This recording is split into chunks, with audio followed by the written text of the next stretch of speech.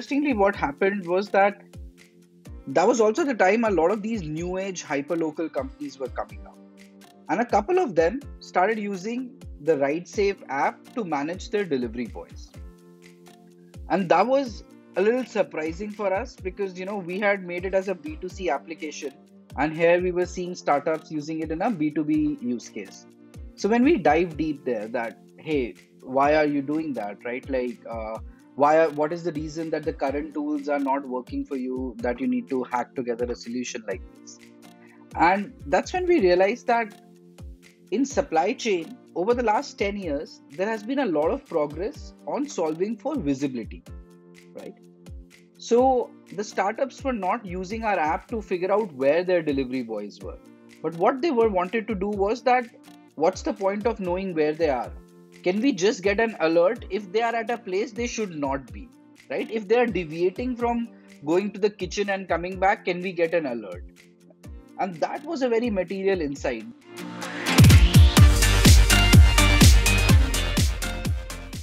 This is Siddharth Alwalia. Welcome to the 100x Entrepreneur Podcast. This episode is brought to you by Prime Venture Partners, an early stage VC fund led by Amit Somani, Shripati Acharya, and Sanjay Swami. Prime is often the first institutional investor in category creating tech startups in fintech, SaaS, healthcare, and education such as MoneyTap, Happy, MFine. To know more about Prime, visit primevp.in. Today, I have with me Nishith Rastogi, founder of Locus. Welcome, Nishith, to the podcast. Hey, Siddharth, glad to be here. So, just to introduce Nishith, he is the co founder of Locus, a platform that provides proprietary routing, packing, and scheduling algorithms to provide optimized and smart logistical support for e commerce and delivery companies. And the aim of the service is to reduce logistics cost. Nishith developed the platform after he realized that RideSafe, an application that uses real-time route deviation detection engine that he created to provide a safe commuting experience for women, had commercial and business application in other contexts. Tell us your journey from Bits Pilani to Locus, Nishith. It's been a very interesting journey, very fast-paced journey. Sometimes when I think of it, I feel both that BITS was just yesterday and yet so far back. Graduating from BITS Pilani, I joined Amazon, where I got a chance to work on the Amazon Web Services platform, very specifically the AWS machine learning platform. Interestingly, this is where I also met my co-founder Geet. So both of us come from different school. I graduated from BITS Pilani, Geet graduated from IIT Kharagpur, and both of us met at Amazon. We worked together there for a couple of years. And as we were building out the AWS platform, we quit our day job to start building RideSafe, which was a women's safety app. None of both of us had no background in logistics, right? We were just hardcore engineers, both by education, by profession, as well as I would say by hobby. We really liked and enjoyed our engineering. And during that time, there was a pretty infamous incident that had happened, which was where there was a Uber passenger, her safety was compromised by the driver. And most of these incidents happen when the driver takes you somewhere else instead of your destination. So to combat that, Geet and I built out an app called RideSafe. It had a route deviation engine, which we used to call R2D2, real-time route deviation detection. The special thing about this engine was that it did not need a route to detect a route deviation.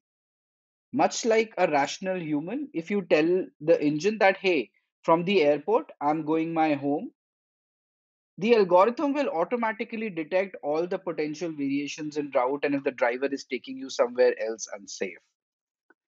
Now, interestingly, what happened, like we launched this, we got a great response. This was around the March of 2015. We got a very good adoption among the consumer base. A lot of people started using it. But interestingly, what happened was that was also the time a lot of these new age hyperlocal companies were coming up. And a couple of them started using the RideSafe app to manage their delivery boys. And that was a little surprising for us because, we had made it as a B2C application. And here we were seeing startups using it in a B2B use case. So when we dive deep there, that, hey, why are you doing that, right? Like, what is the reason that the current tools are not working for you, that you need to hack together a solution like this? And that's when we realized that in supply chain, over the last 10 years, there has been a lot of progress on solving for visibility, right? So the startups were not using our app to figure out where their delivery boys were. But what they were wanted to do was that, what's the point of knowing where they are? Can we just get an alert if they are at a place they should not be, right? If they are deviating from going to the kitchen and coming back, can we get an alert? And that was a very material insight, that while there has been a lot of solution towards visibility in supply chain, there has been very few or very little effort around the decision making in supply chain. And that's what Locus does.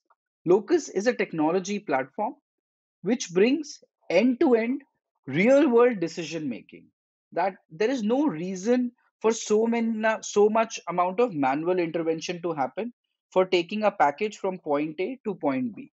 Can we come augment all the human decisions and really solve it in a way that's actually executable on ground?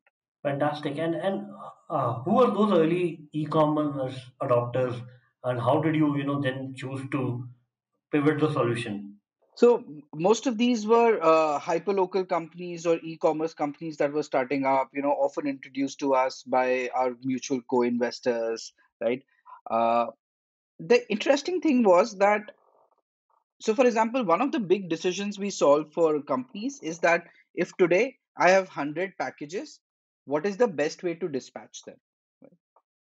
We thought the problem is as simple as, you have 100 packages, say 10 vehicles, let's match them and figure out the best way to dispatch it. But that is not what the real life problem is. Real life problem is more like, Siddharth, I have 100 packages. I don't know the number of trucks to use and what should be the size of the trucks. And three trucks I already have with me, the rest I need to get from the market. For that, I have four different contracts with service providers. These are the rates. Now tell me, how many trucks should I use, of what size, from what all service providers today? But while doing that, I also need to factor, where does Siddharth live? Not only the traffic and weather, how wide the road is over there, whether there is a security in your apartment which will add time to the next delivery.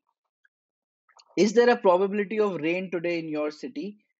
And what is the number of dispatch trucks that will go on from my dispatch center? Because every dispatch trucks take time to load, right? So now, over the last 5 to 10 years, in supply chain, you and I have entered it.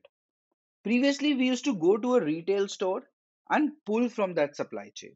Right? Today, most of our packages are pushed to us like an app notification. So the underlying supply chain in it has become really, really complex. At the same time, the time to solve it has dramatically reduced. 10 years back, you will take the entire winters, decide the best route for summers for Coca-Cola for that demand and deliver it, right? But today, your demand changes every few hours, every few minutes.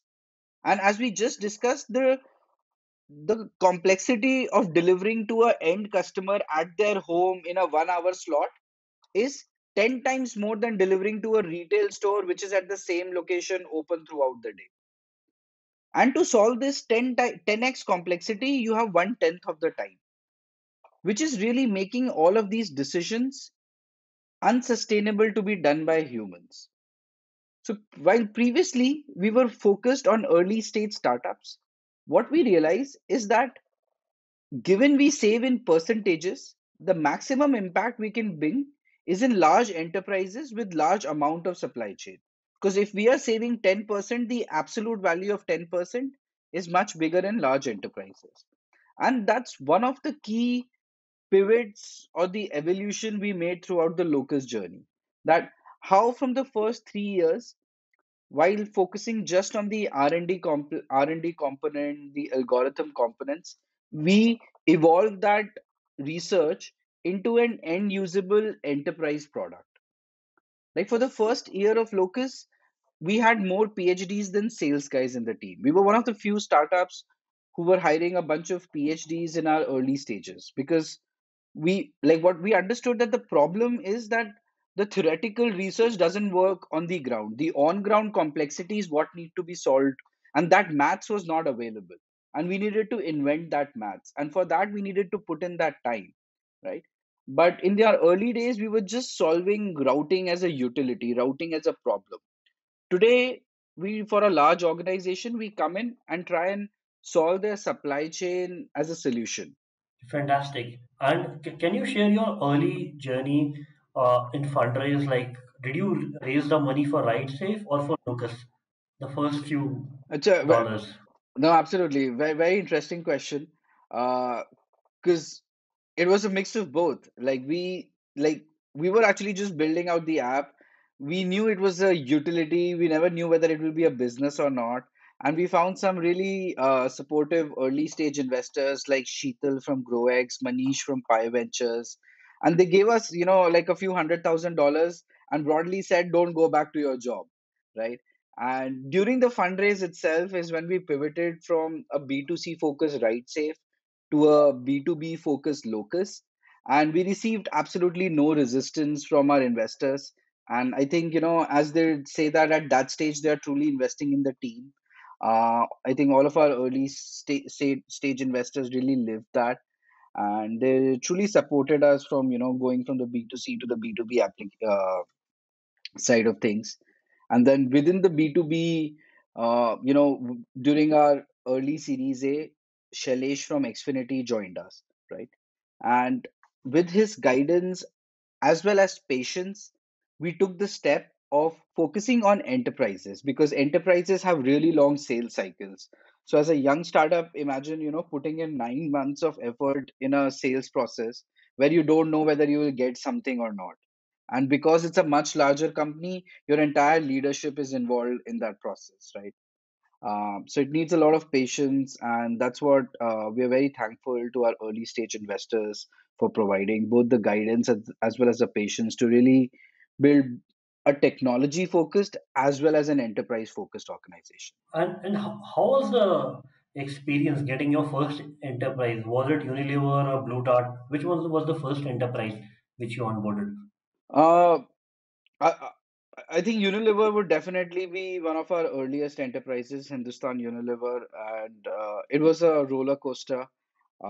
It was done, then it was not done, then it was done, then it was not done, then it was done, then it was not done.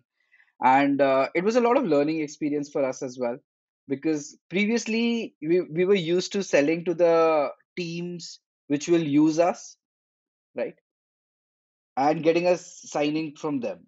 But in a large enterprise, there's also a full procurement department that you have to deal with. We completely understand the need for it and we appreciate the reasons it exists, but we had never worked with them before. So it was a new learning experience for us. Of the biggest difference basically you have while selling in an enterprise versus selling in a smaller organization, that in an enterprise you effectively have a buying committee, right? So you have multiple stakeholders in your buying decisions. Whereas in a smaller company, you typically have a single key stakeholder. If you have convinced that person that this is a great solution for her or him, it's amazing. In an enterprise, that needs to be a multi-prong approach. And that's a process, that's a methodology that's very learnable as well. But the first time it just comes as a slight cultural gap to you. And or did it take 9 months to close the procurement department of Unilever to finally sign it off? I mean, not just the procurement department, but I think overall, like it took us more than a year to really get our first enterprise customer, right? And I won't blame the enterprise at all in it because some of the requirements were of that scale. If anything, I would say that we have found enterprises to be very supportive. Like in our early days, we were not even 3 years old, which is often a requirement in many large companies to onboard a third party vendor, right? Because they have business continuity concerns. Then at the same time, because these are such good businesses, during say the COVID time, our clients more, in addition to our investors, our clients actually reached out and asked us that if we needed additional capital to survive the pandemic, they will be happy to help.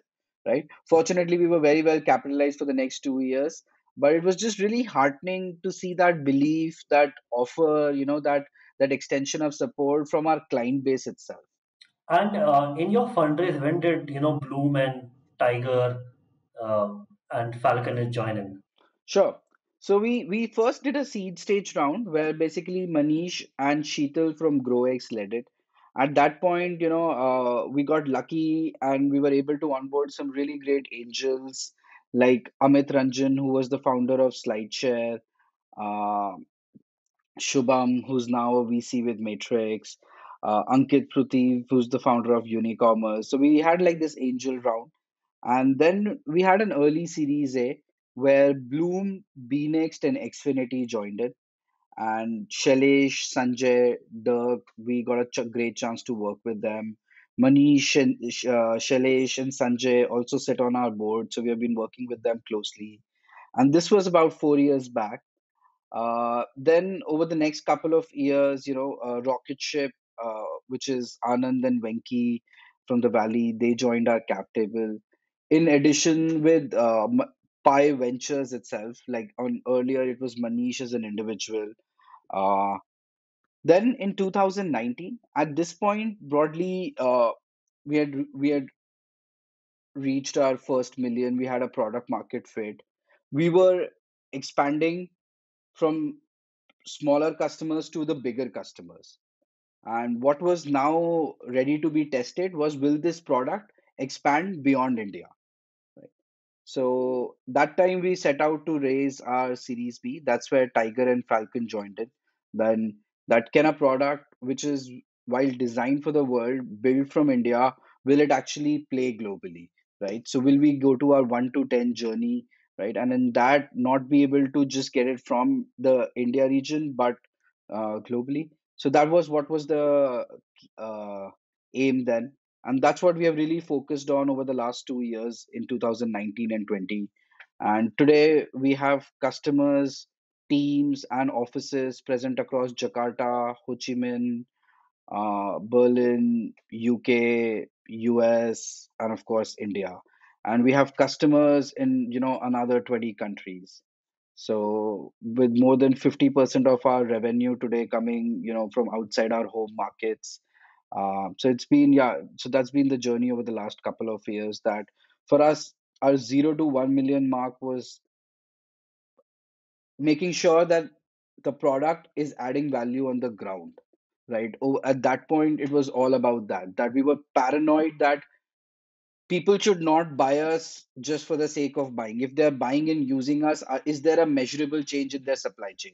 So for example, one of the very simple metrics we impact is number of average deliveries you're doing per day per vehicle. And automating anything in India and Indonesia is far tougher than doing it in, say, Europe or US, right? Because the infrastructure is slightly better. So in our 0 to 1 journey, we were absolutely focused on whether the intellectual property can actually add value on the ground, and will people pay for it. We did not really care about distribution, packaging, or anything else. The first to 5 million was building about our sales machinery, building a demand engine, building a product suite around it, focusing on things like making it easier to integrate, better documentation, better metrics, better tracking, right? And at the same time, laying seeds for internationalization, both in terms of product as well as GTM, right? And the journey from there has been making sure that we evolve from a product with predominantly India's usage to predominantly global usage, right? And that's where we stand today. And from here to our 100 million journey, I think executing our international GTM right will play a very key part. We have a product which really competes really strongly against incumbents which have been playing in decades in a $1 trillion industry. uh, yeah, so it's, I think now it's about us, as Jason Lemkin says, your first to 10 million is about product, and then it's about distribution. And that's where we are as an org, trying to evolve from a very, very technology focused organization to a more technology and distribution play. And if you can share a ballpark number, where would be your current ARR? Would it be in 20s million, 10s million, or 30s million? Yeah, we are in the double digit million range, and right now is when we are basically Yeah, working out our strategy and resources to take the 10 to 100 million journey. got it. Fantastic. And what has been the mindset changes in you as a leader? Please Yeah, go ahead. I think it's very important, and that's been my personal goal over the last 300 days. That can I evolve from a founder to a CEO, right? And I think the biggest, and, and of course I'm simplifying it, but the biggest change in that is to move from operating from pure passion to passion plus discipline, right? As an individual as well as your entire organization. So things like focuses on metrics, focuses on OKRs, focusing on leadership hiring, that becomes an equally big part of my job today. Uh, Whereas 3 years back, 80% of my focus was on product and technology, right?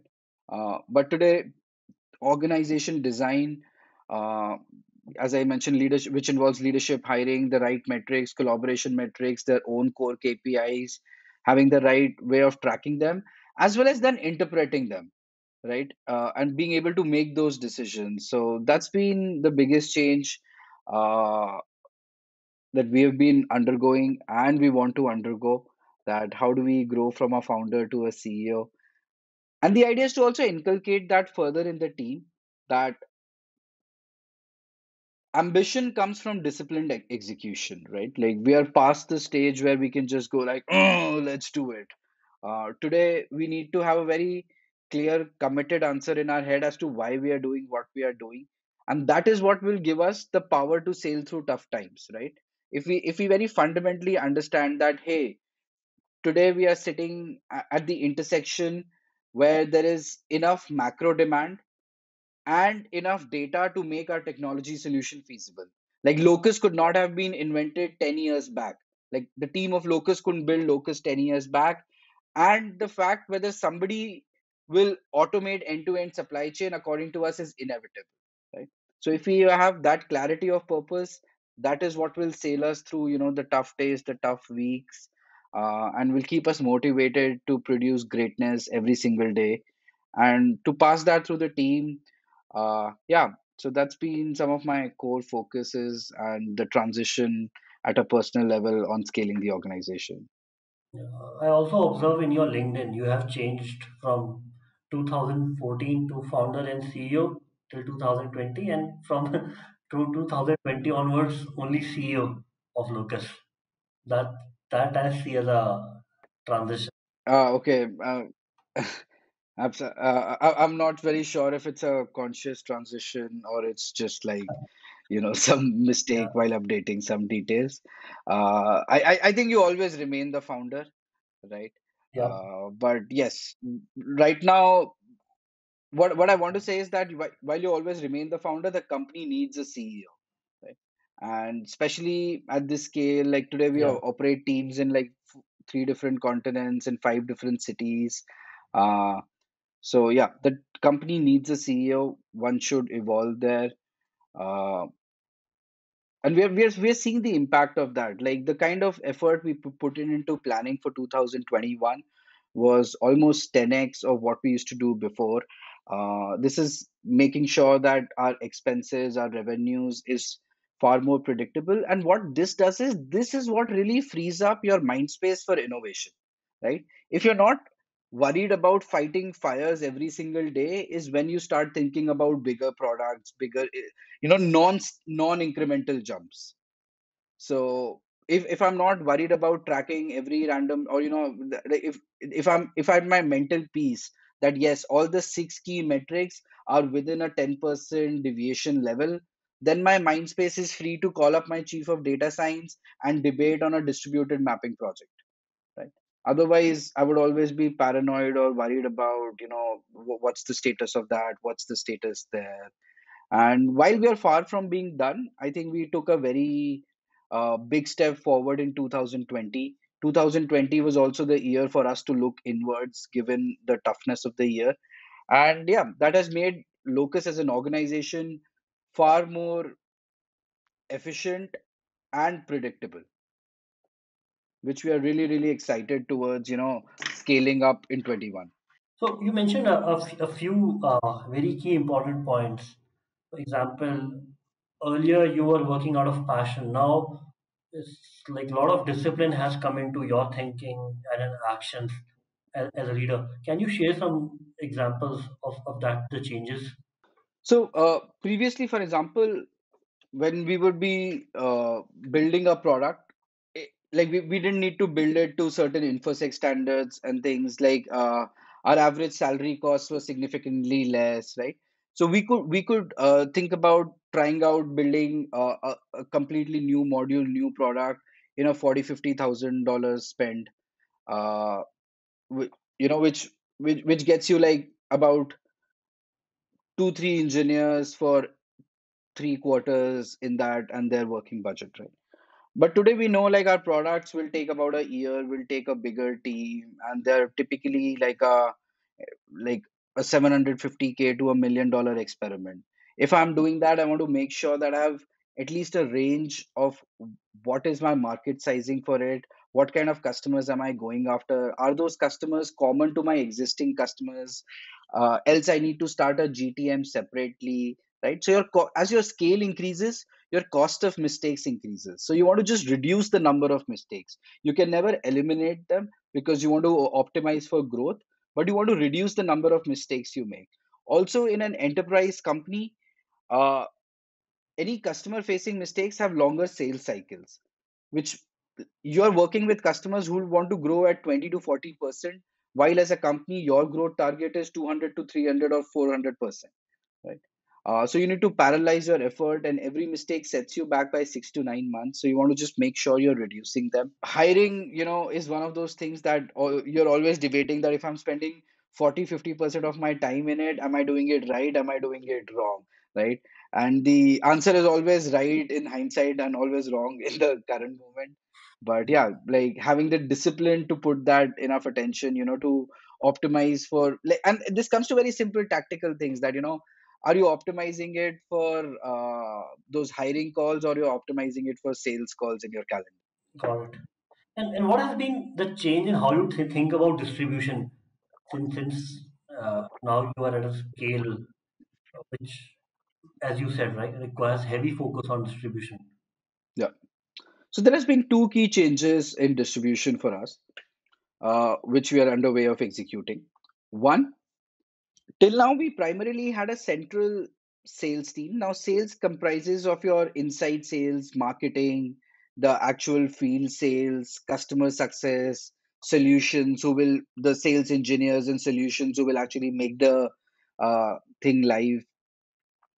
Now, till now, we primarily had like a central team which was serving multiple regions, while each of the regions had just local direct field service teams.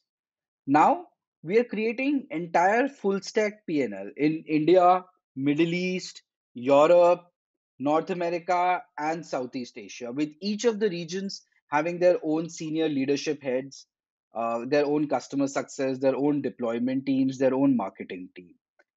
The second critical change has been building a partnership and reseller ecosystem. So over the right a year back, about 95% of our sales were done directly.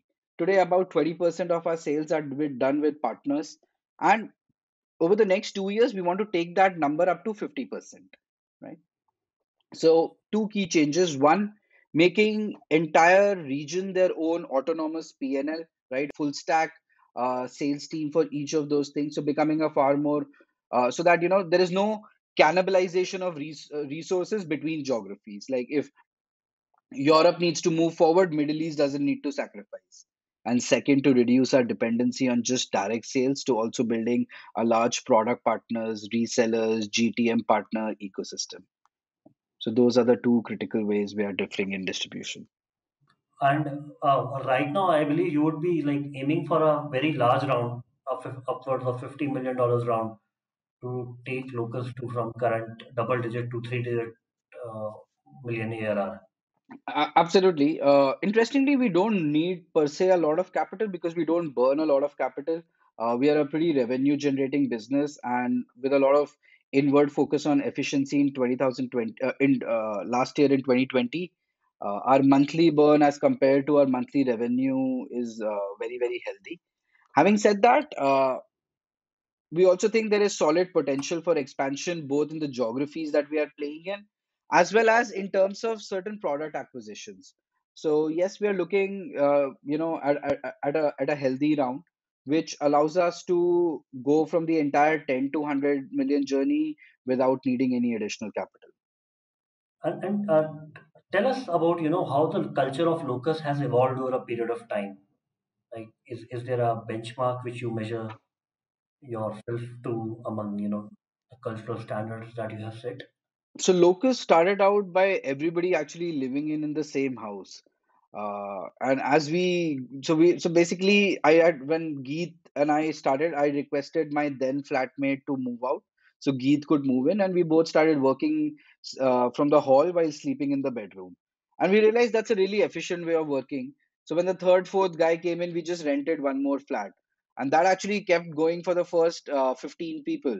And by the end of it, we were almost like running like a 9 room, fully functioning hotel, fully serviced hotel. And so we started out with a really, really close cult. Not only did we know each other, we knew each other's families, each other's significant other. Uh, from there, now we have grown to a team of 200, split across 6 cities, 3 continents. A majority of the team focused in stay in Bangalore with sales teams spread across, as I was mentioning a little earlier, in Jakarta, Ho Chi Minh, Berlin, UK, North America. We had three very critical things that we always used to emphasize while hiring, which was ambition, commitment, and integrity. Now those are not just like why I'm just hesitating here is that those are not like words on walls at Locus, right? Those are something that we imbibe in every day. Like a designer is completely free and empowered to go to a skip level manager or even the SVP of the product and say that, hey, this piece of my design does not reflect quality, right? Like, I am taking a shortcut here, that you need to give me time to clear this technical debt at least within this quarter, right? I understand if you want to do something for the release. Similarly, an engineering manager can go to the engineer and say that, you're not building unit test, and that's not building integral code, right? Like, this is not a QA's job to find and fix. They're an additional layer. So what has never changed at Locus is that really, really strong focus at technology and innovation. We want to make sure that we always continue to add value for the customer. So our customer success is encouraged to clearly communicate to the customer when the mistake was ours. If we went down or if there was a bug on our side of the things, they should say that very, very transparently. We fundamentally believe that we are an optimizing company, Siddharth, right? So we are in a value creating game. In any negotiation of Locus, nobody should walk away unhappy. Like, this is not like, life is not a zero sum game. There are certain zero sum games, but we are an optimization company. Like, even in a pricing conversation, whatever price we are taking from you, you should be saving more money than that, right? So it's always a win win argument, and most zero sum conversations can Yeah. be converted into a value conversation, and that's what been always a focus at Locus. That can we add strong, actual, genuine, measurable value to our customers. There are lots of ways to do that. Our way to do that is via technology. So I was very clear even in school, early days of college, that I want to start up. And what I was clear was that I want to build a technology startup. I'm pretty agnostic on the problem, like the problem domain we solve for, and we think it's an incredibly hard problem to say make money while selling t-shirts, but that's not a business Locus wanted to build. We wanted to be very clear about being a technology first startup. Why? Not because of anything virtuous. simply because both the founders were personally very passionate and interested in. That's what brings us peace. That's what really brings us enjoyment, right?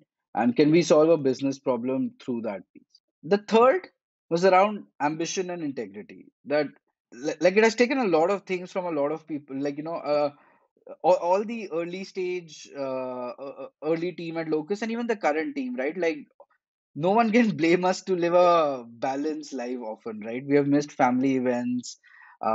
We have missed, births of our nephew, nieces. In some cases, people closer. Like we have not been there for our friends and family at times. So it has taken a lot of personal toll from everyone.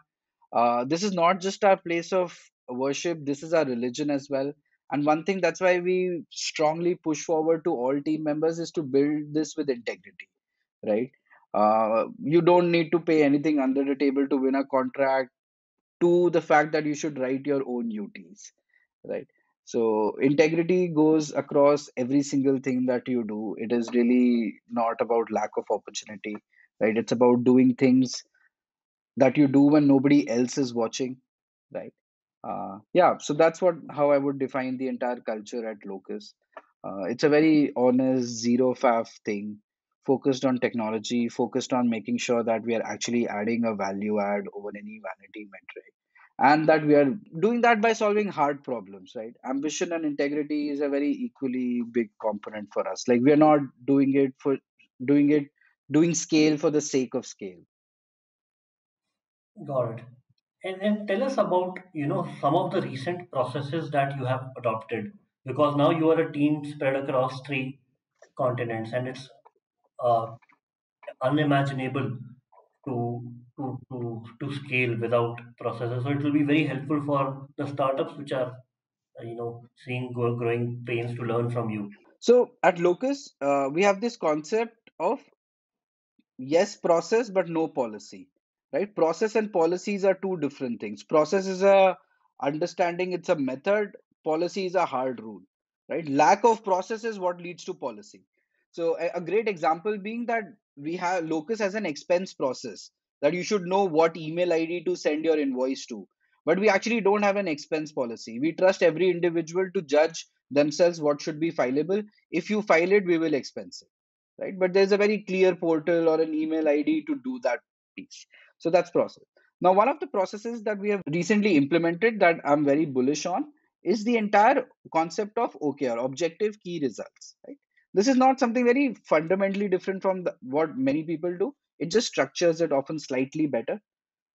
What this does is, for us at least, what this does is this for every individual, this ties what they are doing on a day on day basis to what are the key annual goals for the company.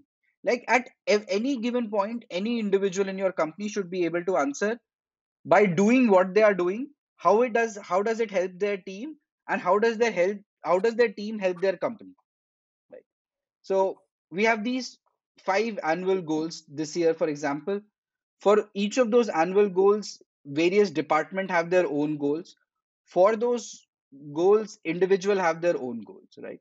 So that was a big process that we spent a lot of time in last Q4, and this gives apart from tracking and alignment, which are the very obvious gains from it, this gives a lot of purpose to every individual in your team, which I think is very important as you scale the team. See, what happens is when you're 30, 40, 50, even the founders are just on an everyday basis interacting with everyone.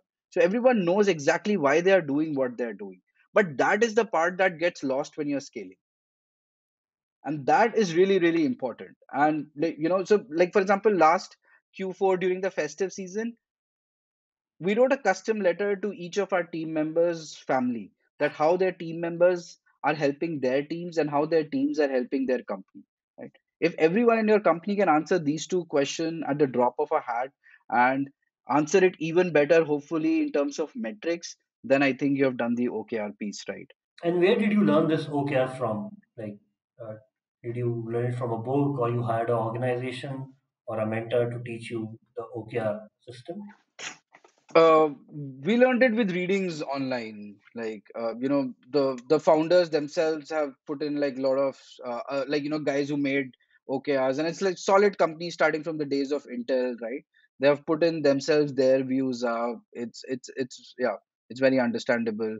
I'm sure we could have benefited from an expert, but at that point, yeah, we thought this is something we want to understand first ourselves very deeply, and we did it ourselves. There's a legendary book on OKR called by John Doerr, Measure That's What the one. Matters. Yeah, yeah, that's the one we followed as well, right? Like that's what like it's some really like that. No, it's really great books by the people who came up with this, right? So Yes. you have their first motivations, right? I mean, we And also have not answered every single thing in it, right? So for example, over there, that book on the Google, it mentions that in the Google, they don't link OKRs with appraisals because that impacts ambitious goals. We haven't done it that way. Right now we have linked it, and we are more like, it's fine if you reach 70-80%, but what you do should be linked. Yeah, so those are things that we would also love to debate someday with somebody who has far more experience implementing. Yeah, so it's not a perfect implementation the first time, but yeah, getting started is better than not having it. and And uh, see, the whole as the other book by Ben Horowitz says, that the hard thing about hard things is that there is no pattern. yes, And that's the difference, say, between building your company and building your body. I think both involve a lot of hard work, and one should not trivialize any. But in the first one, there is still relatively a playbook available. In the other one, you need to make sure that you're making decisions which are relevant to you at that point in that situation, which might be unique. one last question, before we conclude the podcast. What are the resources that you have leveraged or books that help you grow as a CEO? Yeah, I used to read a lot of Paul Graham essays, right? And that's what gave me a lot of guidance in starting up itself, like in the entire 0 to 1 phase. I think one of the things that really helped me were all the long form essays by Paul Graham, right? Uh, Including things on, tangential topics like popularity, Lisp, everything. But those PG essays were really, really helpful. I think from the 1 to 10 journey, now this is not really a book on startups, but there's a book called A Man's Search for the Meaning by Viktor Frankl. It's a pretty intense book. It's a small book, 100 odd pages types. It's about the Holocaust and the prisoners of war, and it talks about a concept called Stockdale paradox. This concept is also quoted by Jim C. Collins in Good to Great. And that's something that has stayed with me a lot and has guided some of the daily things. What this talks about, so during the prisoner of war, the people who never came out were both the optimist as well as the pessimist. Right?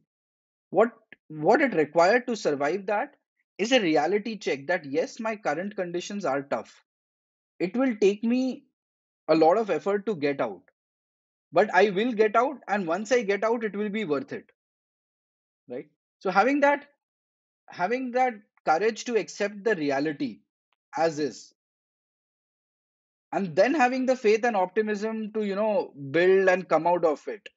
I think that's really important. Having like blind optimism that oh, competition doesn't matter, nothing else matters, and everything will be good. No customer will ever churn. No team member will ever leave.